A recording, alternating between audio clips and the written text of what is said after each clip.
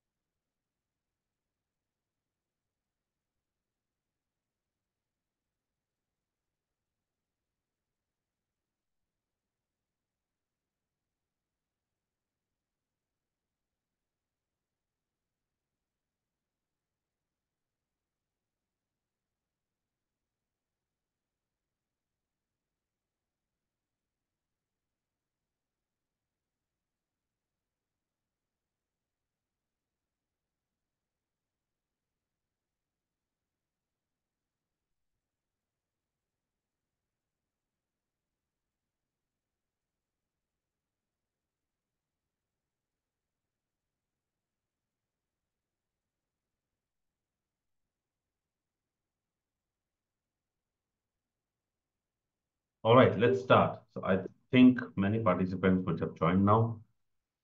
So let's start. My name is Amit, and I'll be discussing with you about AWS Code Commit today. That's what the webinar is for. And today we are going to see what is Code Commit, how does it work, what's the role it plays in entire DevOps and AWS ecosystem, and we'll see a little bit of a demo as well. Okay. My name is Amit, as I said. I'm based out of Bangalore and I've been in the industry for around 18 years now. And I've mostly worked on DevOps related technologies, cloud, containerization, um, infrastructure as code, everything in DevOps, right? So just wanted to introduce myself. So let's talk about code commit. Before code commit, let's talk about um, version control systems. So how many of you, right, by a show of hands, or you can send me an emoji here. Is it possible to send reactions? I don't know. I don't see reactions. But anyways, you can send me a message on the chat. How many of you have not heard about or worked with version control systems like Git, SVN, Perforce? How many of you have not worked or aren't aware about it?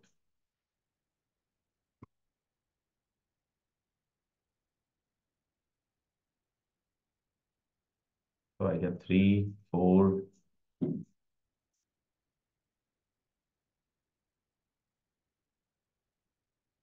All right. So people who have responded that you are not aware about these tools, the version control tools, what is your domain, right? Just a 1 or 2 word or 3 word domain. In which domain do you work?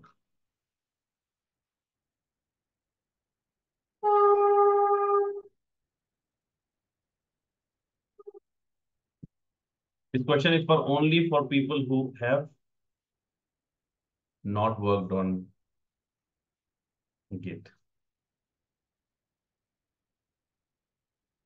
All right. So I see people from various domain like sourcing, airline, retail, supply chain, telecom, service desks. All right. Okay. So a version control system is a software version control system, I would say, is a methodology using which you track the progress, the history, and the changes being made to a software code base. Okay. If you are not dealing with any software code base, If you don't plan to deal with any software code base like Python or scripts or Java, C, C++, things like that, then you are not going to use version control system much in your life. Okay. For those who plan to work in software projects, they will see a lot of version control system and its uses. Okay. So what is a version control system? A version control system is a methodology using which you can track the changes and the progress, the history of a software code, right? So um, let's say I have a team and I write code and my team writes code, right? If I give them a directory, let's say this is a directory, and within this directory, there are some files, right? There are some files. Let's say there are three files. And let's say I have three developers, so three people who are going to work on this project, who are going to write the code for me, right? If I allow all of them to access this code repository, which is maybe a directory on a file share or somewhere, maybe a Google Drive, and ask them, hey, go here, make the changes that you want and develop the project, right? It's going to raise a lot of problems. What trying to achieve is all three team members working together, contributing to a single code base. But what's going to happen is, although they all work on the same code base, there will be problems like, maybe developer A will be deleting developer B's changes. Maybe developer B may accidentally override developer C's changes, or they may um, make changes where the other developers are making. So it's not really collaboration. It's going to be a lot of chaos where teams are going to overstep on each other's work, right? So that's going to happen. How do we solve that? What do we do is we use a version control system. So instead of storing the code in a plain directory, we use something called as version control system. It's a tool which allows you to host files and allows the developers to access the files with proper permissions. And whenever they make changes to the file, the VCS remembers what changes an engineer has made or a code contributor has made. And it also doesn't allow other software developers to override on those changes or edit their changes, or it doesn't allow the other engineers to interfere with the previous person's changes, right? So it allows a collaborative software development environment where each developer can contribute to the shared project. It also tracks the changes, right? So if you use a version control system and if you 1 month down the line, if you want to see, hey, 5 months back we made a release, I want to see who made the changes to that particular release and who added this particular line in my code, then VCS is going to remember all the changes coming to the software project and it's going to give you complete information about the history of the project.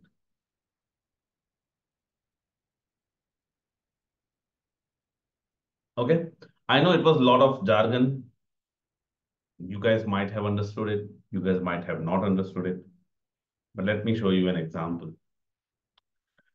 The example today is, well, the example today is well, before I tell you the example, there has to be a little bit more explanation. So there are various version control systems, right? So uh, there is a way on how you set up version control system. For example, generally what happens is the most popular version control system is Git, Git, Git, right? You might have seen this word all around you if you are a software developer or if you are into software development.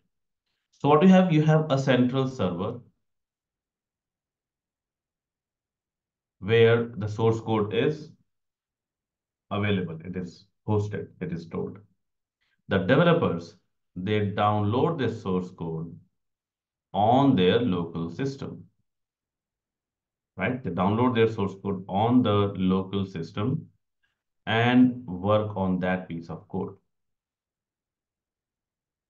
Once their code change is done, they are happy, there are no errors, they will push the changes to the server. Okay? Now, the commands that they use, the operations that they perform to download, to make the changes, to push back, they're all Git commands. Okay? But this server has to run somewhere and it has to ensure that it can host files. It has to ensure that it can get um, permissions. You can define who can access what files, who can access the repository, who can download, who can push, who can make changes, and things like that, right? So the Git is underlying tool, but there are a lot of ways with which you can host the server. For example, you might have already known about GitHub. So GitHub is a Git hosting service, a Git repository hosting service. So you can upload your files to the GitHub and then it becomes your project, software project, and then it can you can work with it to get a project up, right? Similarly, GitLab, Bitbucket, there are many. We are going to talk about code commit.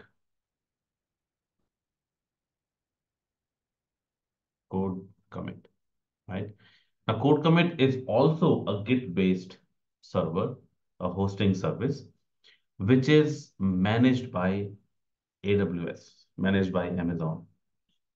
What it allows you to do it allows you to get the source code on code commit, and then it makes the code available for other AWS managed services. For example, all your DevOps services like code pipeline, code build, code deploy. So your code source code can be available there. You can also get this code of the code commit from sorry, if you have your source code in code commit, you can also use the code in cloud formation, in AI ML tools, in infrastructure as code tools, and at many places wherever source code um, is expected, right? So I will show you how to create code commit repositories, how to store files in there, how to work with the files. Okay, that's the goal of this webinar. All right, so if you log into your AWS account, of course, if you are doing AWS, then you need to have an account. If you are already working with AWS, then you might already have an account, or you can create a free account.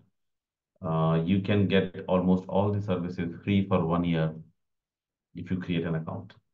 And you can, every year, you can create a new account using a different credit card if you have multiple cards. Okay, all right. So when you log into your AWS, this is my dashboard, and it may look different than yours because I use many services regularly and my cost and all will be as per my usage, but for you it may be different. All right, what we're going to do is we're going to click on services. And on the left-hand side, you can see major category of the services like storage, migration, media, database, and all that. There is a service category called developer tools, right? If you go there, this category contains all the AWS managed services which can be used for your software development, right? So if you just go through this one, you can have an IDE for writing code.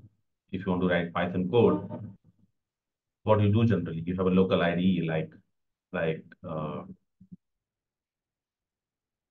VS Code, Visual Studio Code, or maybe Notepad, or maybe you have PyCharm or any other IDE for writing Python code, right? You don't need to have a local IDE. If you just have a laptop and you have AWS account, you can create your own IDE, right? You can also get your own CLI, okay, to run some commands like Python commands and whatever. You can store your artifacts, so you don't need Artifactory or anything. You can store artifacts. So you have all the developer tools available here, and we are going to focus on code commit. So if I go to developer tools and code commit,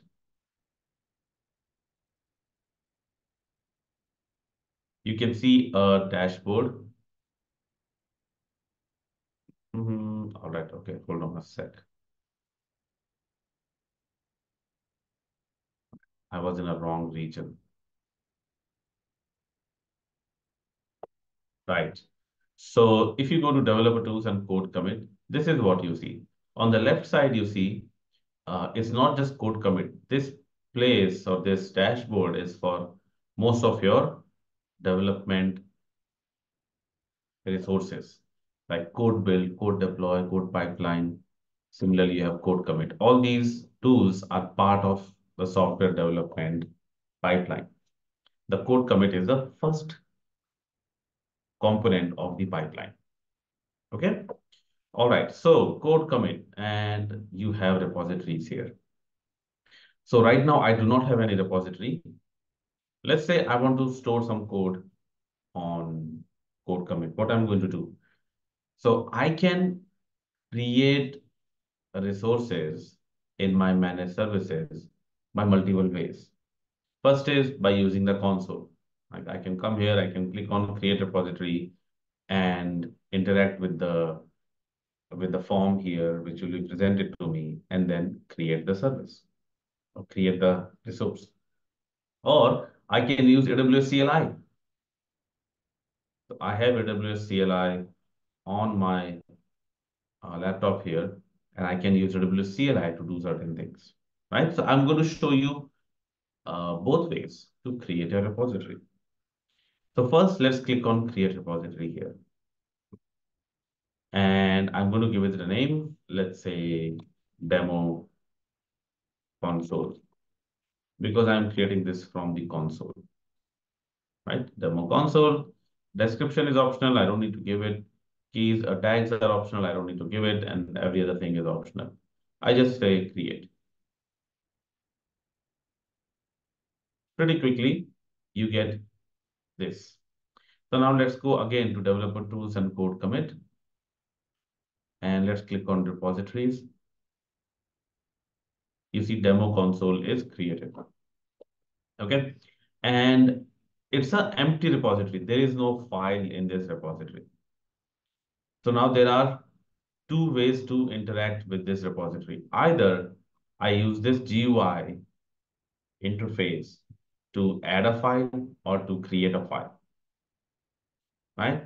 Or so I can either directly edit the files here on code commit on the server, or I can download the repository on my local machine, change the files, add the file, and then push the files or changes back to VCS, back to code commit. Okay, so this is what we can do. Now we just saw how do we create a repository using uh, the web console. Let's also create a repository using AWS CLI. Okay. Now, how many of you have used AWS CLI before?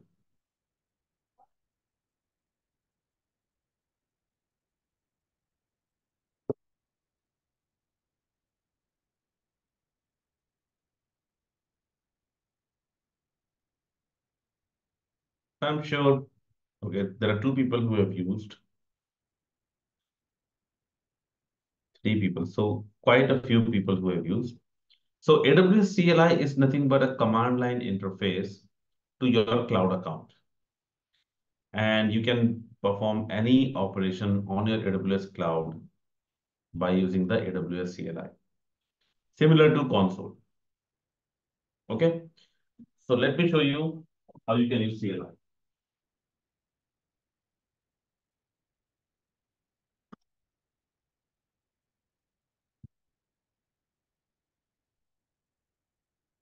To use CLI, first you have to tell AWS CLI your username and password, right? So the command is AWS configure. Let me zoom in.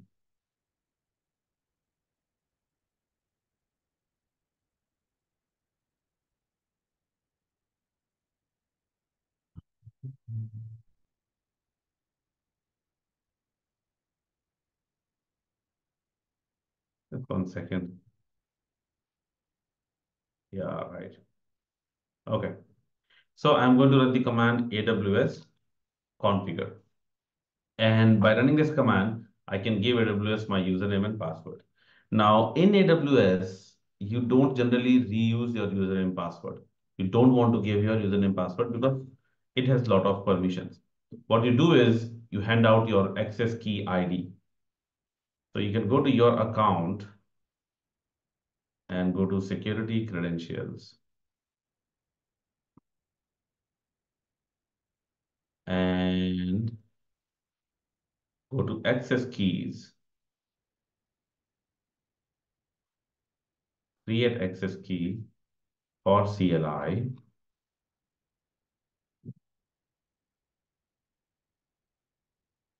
So this is the access key and the secret, which you can use with AWS CLI. So I copy access key. There are many resources which can give you details about how to create access key on AWS CLI. So don't worry about me not explaining what I did here. You can read about it later. But yeah, you need a access key and a secret key. So I give the secret key, my default region, output is YAML. All right. Now my AWS CLI is connected to my AWS account. If I run AWS, so there are a lot of things. If I just say AWS help, you can see what commands I can run, right? So I can run all these commands. Athena, Artifact, AppSync, AppStream, AppRunner, Batch, Chatbot, many things, right? Cloud9, CloudTrail, CloudFront. All these are services which I can manage using AWS. What I'm looking for is code pipeline. Oh, sorry, code commit. And you see code commit is a subcommand for AWS. So I can say AWS code commit. But since I don't know what I can do with code commit, I will type AWS code commit help. Then it will give me some more options. So for example, there is a command called create repository or delete repository or get repository, which gives more details about the repository, right? And in the repository, I can create a file, get a file, things like that. So I can do whatever I want here. The only thing that I'm going to do just for the demonstration purpose is create a repository. AWS code commit, create repository. Now, how do I give the inputs to this command? We have to see. Create repository, and then I have to give the repository name. I can also give description as an optional thing, tags, and many other things, but I don't want to. I'll say repository name, and the repository name is, let's say, demo CLI. So AWS code commit, create repository name, demo CLI, and I get a good output here. Repository is created. And if I go to the console here and go to repositories, I see two repositories, right? So this repository was created by AWS CLI, and this is created by the web console. Absolutely no difference between the repositories based on from where you create them. They're both same. Now, both the repositories are empty. They have no files in them. You see here, this is a empty repository. There are no files in them. Empty repository. So in this console repository, let's create a new file. Let's say I want to create a file called my file.py. Okay, py is generally an extension for Python files. If you have used Python or software development, you would know what I'm talking about. And I'll say import OS. I'll just write something and print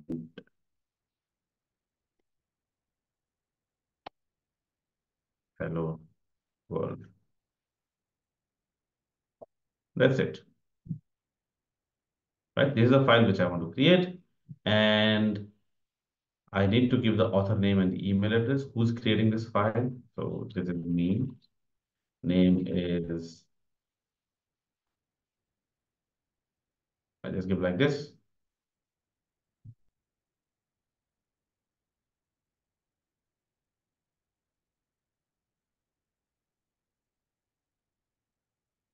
Right. And if I look into the repositories, if I go to demo console, you see there is one file here. When it was empty, it was showing me some text, but right now it has one file here, right? Now in the CLI repository, it is empty. So it gives me this connection steps dialog, but at the bottom, it shows me that it is an empty repository. Now coming back to here, I told you that I can use the UI to manage files of the repository, or I can download it on my local machine and then make changes and then push it to the remote. Okay, so let's do this with the CLI. So to work with the repositories, once you have the uh, repositories on your code commit, then since these repositories are based on Git, you have to use a Git tool to work with the repository, right? So you can say, hey, Git, and then clone, and then the URL for the repository. This command is going to download your repository to the local system. So right now, I say git clone, but how do I download this repository? So I need to run the command git clone, and this is the URL for the repository. Code commit tells me this is the URL, right? Let's try that. It's not going to work.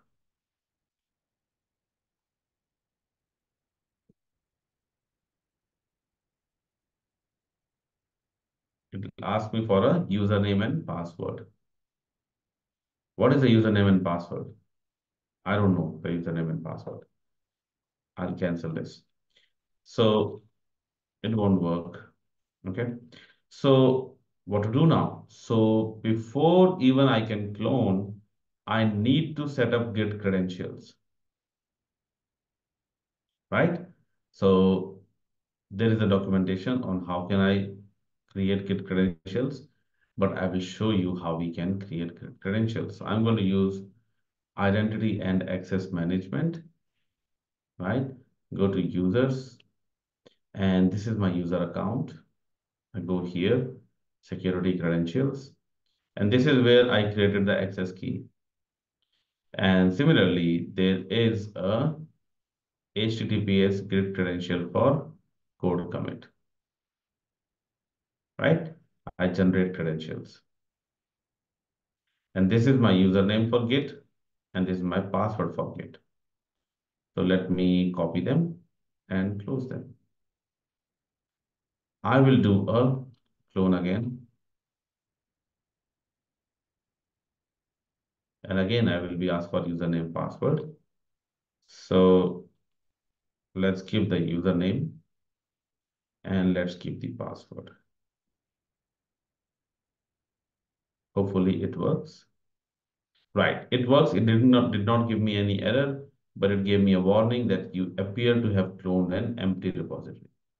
So now in this directory, if I do a dir, I will see a demo CLI, right? If I go into this demo CLI directory, there is nothing, no files, because it is an empty repository. And now I can add a file here. Now to add the file, I have to use git operations. Now this class is not about git. Okay, I'm not going to get into how Git works, what are the commands for Git to make changes to your repository. That I have covered many times in previous webinars. What I'm going to do right now is just create a file and push it to the remote repository, just to show you.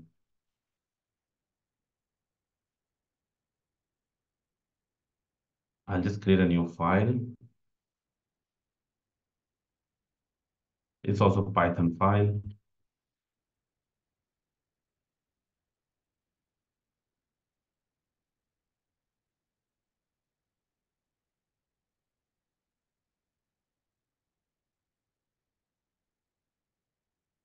and I save it and I say Git.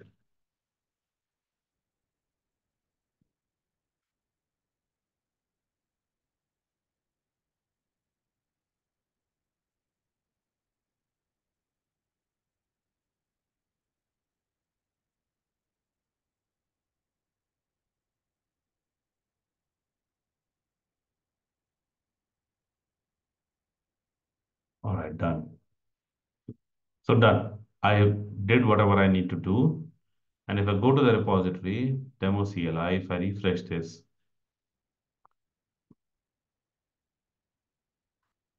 I see my text.py is updated. And it is nothing but the file that I created and pushed here. Hello world from CLI,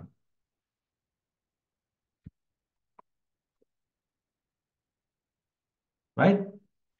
So this is how you can work with the repository. Now, once you create the repository, you don't have the clone URL. But if you go to repositories list, you will have the clone URL here. You can copy the URL for HTTPS and clone it.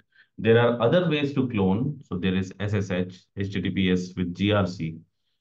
You can read more about those, or maybe in some next webinar, I can talk about those. But as of now, HTTPS is something that we saw. Okay. Once you are done with the repositories, you can also delete them. So you can just, in the repositories display, you can check that and click on delete repository. Please note, if you delete a repository, all your files will be gone from the repository. You cannot retrieve them. So please be very careful with such destructive options. And yeah, this is my demo CLI. And right. Okay, so on the left-hand side, there are many other things that you can see or look about this repository. For example, commits. You can see the history of changes that were made to this project, to this repository. For example, I made only one change to this demo CLI file. The change was named first file. This is the ID of the change.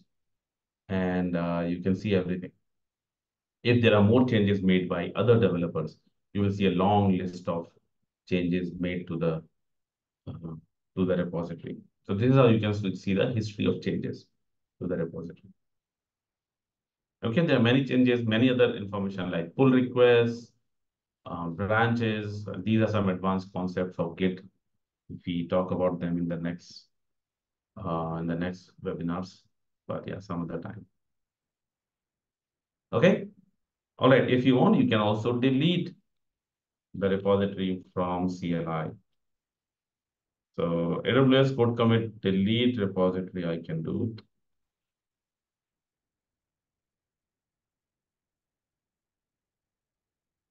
and done. Repository is deleted. If I go to repositories, I wouldn't see any repository here. Okay. All right. So this is what I wanted to talk about. We can have around 10 minutes of Q&A. You guys will get your recording. Okay. I think Skillbright team is going to share the recording with everyone, and you guys can refer to it later. Okay. Don't worry about that. Questions?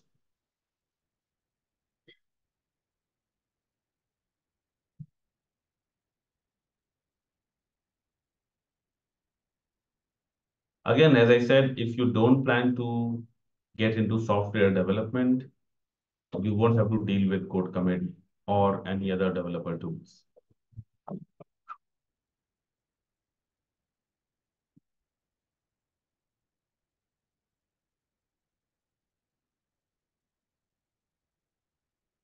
Question is, after we create a repository, how to give access? Okay, so let's create a repository.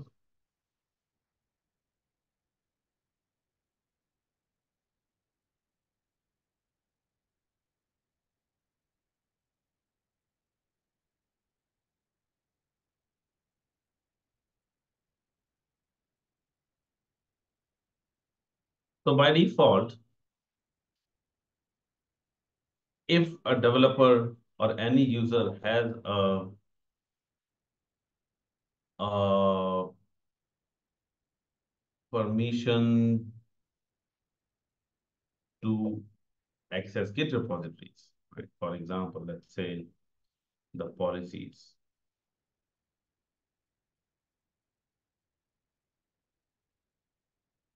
right? So you can restrict access to code commit based on these. You can take away, you can create a user and assign them a role which does not have any of these policies, or you can assign them a read-only policy or a full access policy based on what kind of access you want to give them,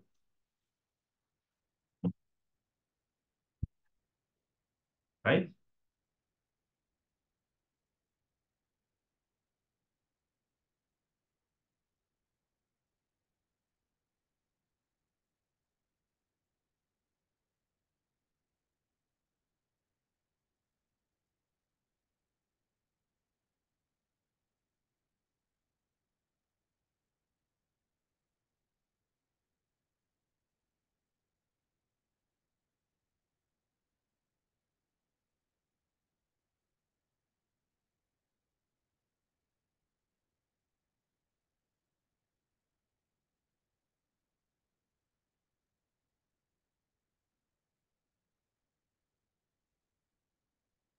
And you can also restrict the access to individual repository with this, with the repository ARN, if that's what you have in mind.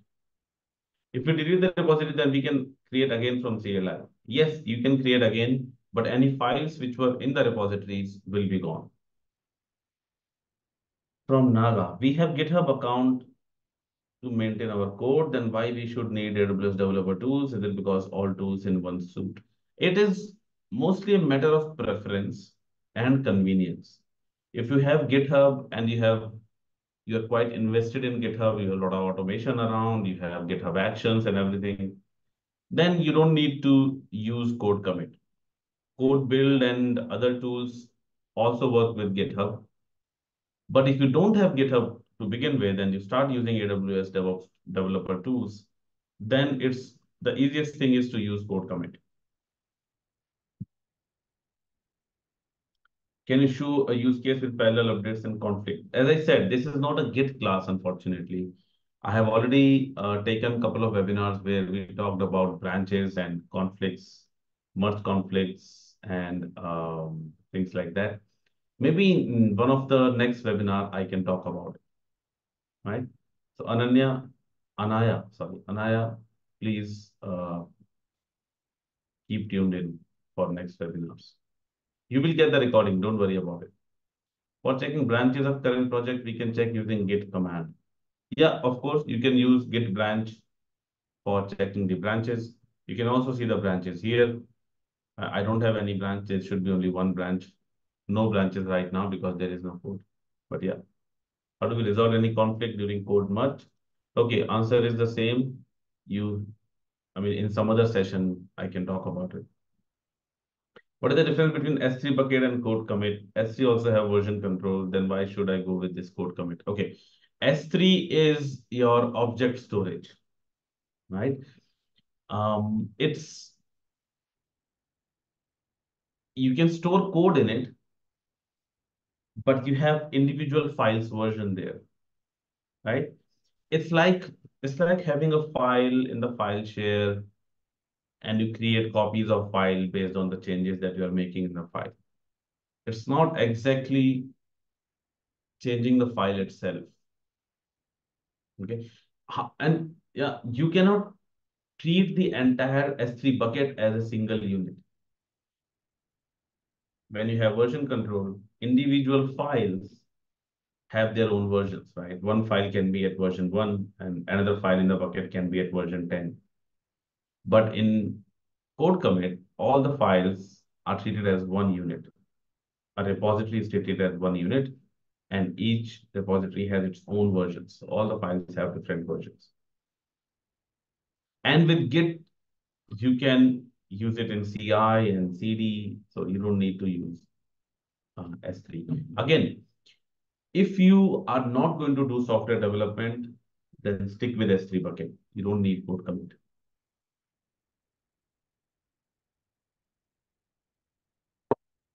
What are advantages and disadvantages of AWS compared to ADO? ADO, do you mean Azure DevOps? And with AWS, you mean AWS developer tools? Well, it's just two different flavors of the tools. I would prefer Azure developer, Azure DevOps over AWS because it has more features. I think project planning and everything is also there, which AWS does not provide. And I think Azure DevOps is also quite feature rich and convenient compared to AWS.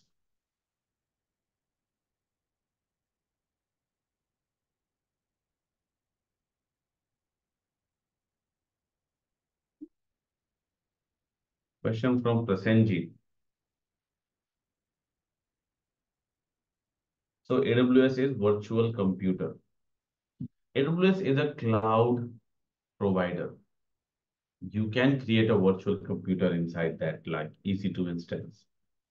But there are a lot of other managed services that are provided by AWS, a lot of platform as a service or a lot of software as a service. So yeah.